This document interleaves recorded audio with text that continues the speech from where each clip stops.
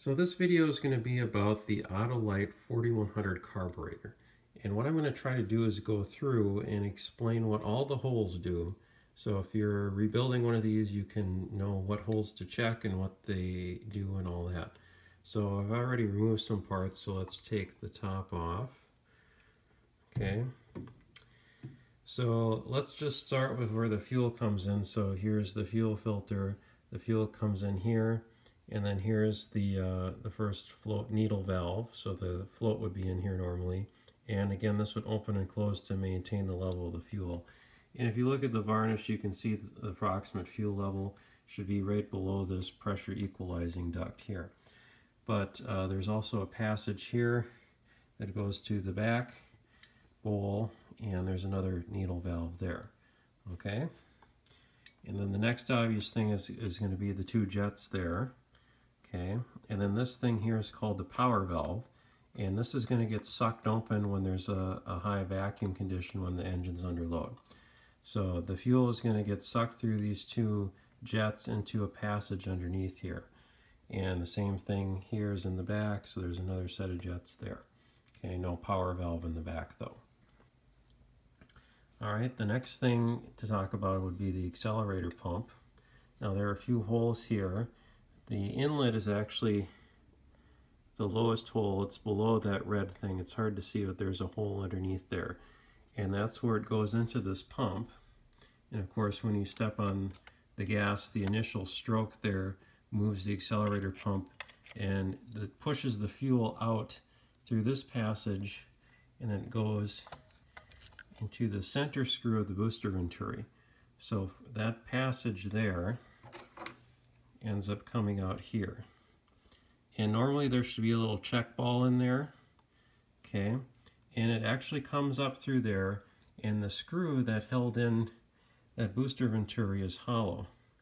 There's a hole in it, and there's holes on the sides, so the gas will come through that screw, and then they will come through the two accelerator pump nozzles in the booster venturi. So you can see the two nozzles there. There's the one hole, there's the other hole, and those come out.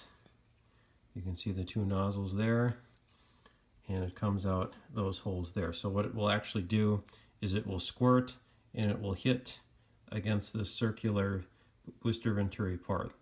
So as soon as you move the throttle here, this part, you should see gas squirting out of those nozzles there. So if you don't see that happening, or there's kind of a delay between when you move this and you see gas, or if you have to pump it up a few times, you might have some kind of leak or check valve problem there. Okay, and you can run a pin through both of those, a fine pin, to make sure they're clear. Okay, let's see what else. Well, we can talk about the main holes here for the fuel. So the fuel gets sucked in through these jets underneath, and it comes through here to these fuel wells here. Okay, and these parts here fit into those, and you see all the little holes there. Make sure all those holes on both sides are clear, and then also check these holes. So there's an inner tube and an outer tube. The holes are only in the outer tube. The inner tube is actually for the idle fuel. So what happens with the idle, well, let's do the main fuel first. So the main fuel is going to get sucked up in here between the inner and outer tube, and then it eventually is going to come out the venturi and all those little holes inside there. Okay. So the idle is those inner little tubes. So for the idle, the fuel comes up to the top, and then it comes back down here, out there, and then it goes into this smaller hole here, which goes straight down to the transition holes. If I open the throttle, I don't know if you can see those, but there's, let's see, you can see 5 holes on this one. There's only 4 on this side, but I'll flip it over and show you those later. But there's kind of, on mine there's 3 right in a row, and then there's one kind of lower down there, and then there's one off to the bottom here. and I'll talk more about that one's special. That's not a fuel one, that's a vacuum hole. But on this side you can see the same thing. So if you squirt carb cleaner into this smaller hole here, you should see it come out of all of those holes down there. Okay, and actually before it gets to those holes, it goes through the idle needle valve. So there's one on this side and one on this side. So this is on the bottom of the front of the carb, and I have those needle valves removed. So this would be how you adjust the idle mixture. So that tube comes straight down from the top of the carb, and it has to run through that needle valve to get to that bottommost hole. While we're at it, we'll flip this over. Okay, look at the other Venturis fell out there. Okay, so you can see those holes there. Now, my carburetor has 3 little holes. Yours might only have 2. Okay, but if you notice, we got to get the fast idle cam out of the way here. Hang on a sec. Okay, there we go. So now the throttle can close all the way to the idle position. And you notice at the warm idle position, the only hole that's exposed is that big one. Okay, and that's the hole that the idle screw that's up front here controls the fuel coming out of there. Okay, and then when you open this throttle, then the fuel can come out of those holes as well. But actually, when this throttle is closed, it needs to suck air in from those 3 little holes. So it sucks some air from those 3 little holes, and then it comes out there. But also on the Venturi, there's a idle bleed screw right here. Okay, so again, the inner tube here is the idle fuel. It comes up here. There's this bleed hole that lets air in. And then there's actually another hole right there. Okay, so make sure those are clear. If you're having trouble with your idle, it needs to be able to suck air in there and there. Okay, and you can see there's kind of another jet there, but that's coming through from the angled down part. All right, so that's the idle part.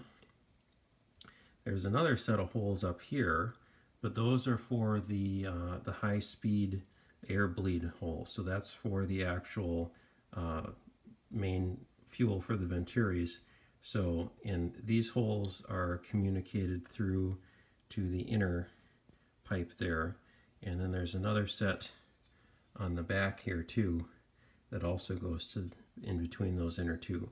So lots of holes to worry about. So you got these 2 on the back, you got those 2 on the top, and then these 2 on the front. And then on the front or primary Venturi, there's these 2 on the side. Those aren't there on the secondary. So if I get the secondary Venturi, okay, 2 back ones, 2 top ones, 2 front ones, but then there aren't ones on the side. Okay, that one is just wide open because it's just used for the transition holes, so it's not really idle. It's just needed for transition, so that doesn't have to be meters as much. But make sure you check all those holes to make sure they're clear. Okay, and then same thing with all these holes. Make sure that you run a needle through all of those holes. And also on the secondaries, you can see there's 2, and then the main one down there, 2, and then the main one down there. Okay, and same idea there. When this is closed, I think this provides a little bit of fuel to the back, but then when this opens, then it sucks more out of there. Okay, so while we're down here, there's a couple more. Next would be this one off to the side. Okay, this one is the ported vacuum hole, and that goes out here to this connection here, which is the ported vacuum that goes to the distributor vacuum advance. And how that works is when you're at hot idle, so I gotta move this out of the way. Okay, so this is hot idle. You can see that that hole is mostly closed when you're at idle. Oh, there we go. Okay, now it's all the way closed. So that hole is covered. So you shouldn't be getting vacuum out of here if you're on hot idle, or very little. Okay, but then as soon as you open that throttle a little bit, then that hole is exposed, and then you're going to get vacuum out of here, and then that should advance your timing. Okay, so that's how that should work. That hose on the distributor, if you're at warm idle, yeah, you might not have any vacuum because it's what's called a ported vacuum. It's only there when the throttle is open a little bit. Okay. Other holes here.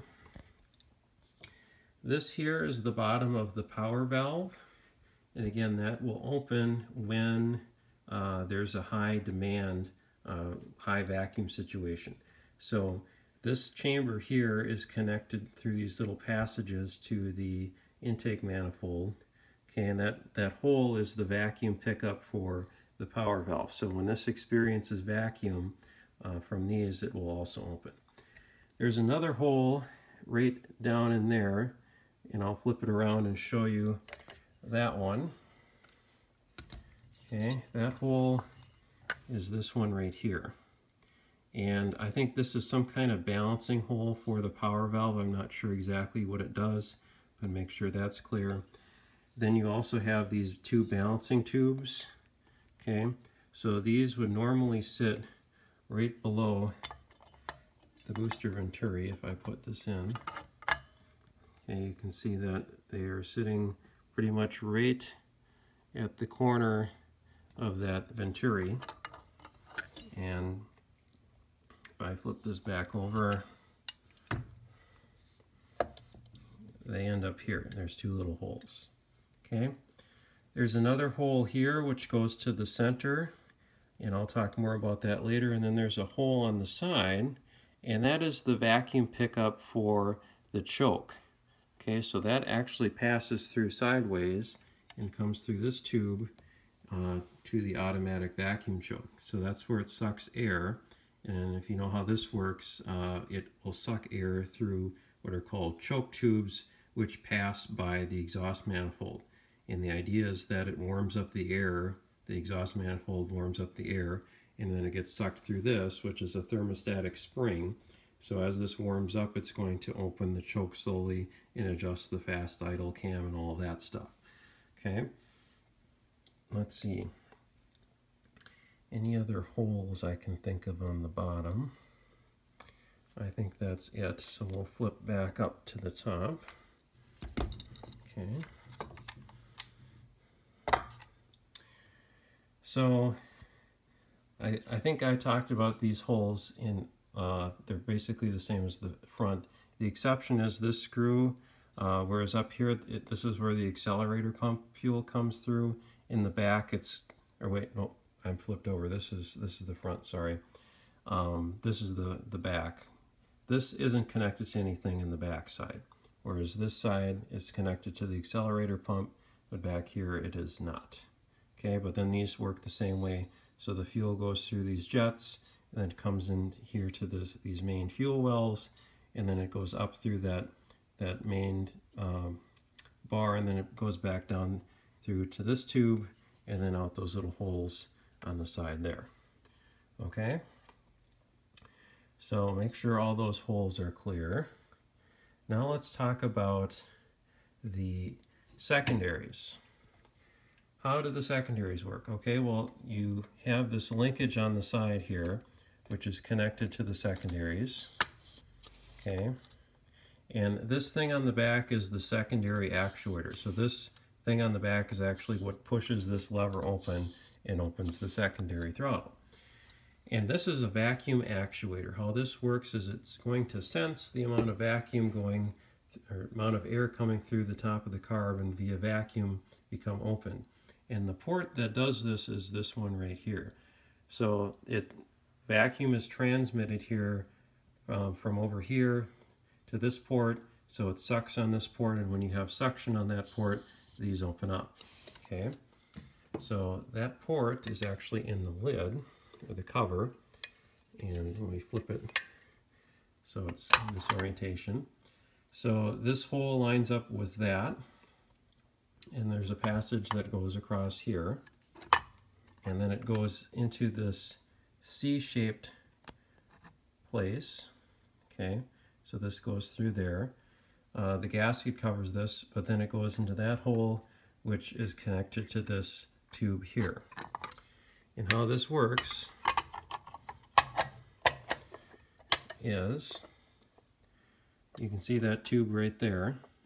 I should maybe put the Venturi in so you can see.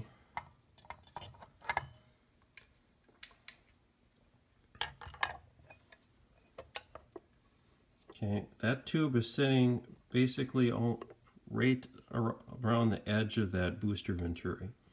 So when you have this thing opened up, and this is sucking air really fast, there's going to be a low pressure zone created there, okay, by the Bernoulli effect, or Venturi effect, that you have low pressure being created there, and that low pressure is transmitted back here to the secondaries. Okay, so that's actually how the secondaries work.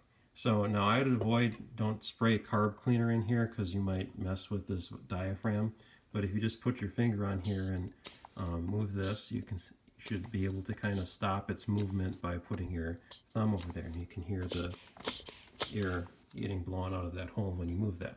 Okay, so that's how that should work. All right, then the last thing is this thermostatic spring. Okay, so I kind of need a screwdriver, but what happens is when this gets nice and warm, this spring actually pulls this thing out. It's not focused. Sorry about that. This pulls that out, and this is basically a conical plug that opens up, and it lets air through there, through a passage here. It's that large circular hole, which connects to that circular hole, which goes underneath the carburetor, large circular hole, and then you're underneath here to that center part, which is connected to the intake manifold with those notches. Okay, the vacuum is also experienced by the balance tubes. So I think the idea there is when the engine is nice and warm, you want it to be a little bit more lean, so this opens up and lets a little bit more bypass air through. And again, this air isn't going to get enriched with fuel at all, it's just going to go straight to the manifold. So I think this is a way of kind of leaning out the mixture a little bit when it gets hot out. Okay, and maybe I'll do another video on how the choke works, but essentially what you want to make sure is when you try to start the car cold, this choke is completely closed. If it's not completely closed, the car probably won't start. So if it's sitting even like that, where there's a little bit of a gap, that's not going to work. You want this to be nice and tightly closed. And then as soon as you start the engine, the vacuum unloader in here, it will suck the piston down, and this should open up a little bit. Okay, and then obviously as the engine warms, this is going to open up, and also the fast idle cam is going to move out of the way so that that screw for the throttle can go all the way in without catching that fast idle cam, and then you have the throttles close all the way. Okay, so I think that's all the holes, unless I missed any, but the rest either don't do anything or they're just for mounting. So this center hole doesn't do anything. These are all closed mounting holes for the screws, and so on. Same thing here. These are just screw holes for mounting. Okay, so that's all the holes you need to worry about if you're rebuilding this. So especially on these guys, those top, front, and back holes, don't forget about those. Okay, so there you have it, Autolite 4100, all the holes.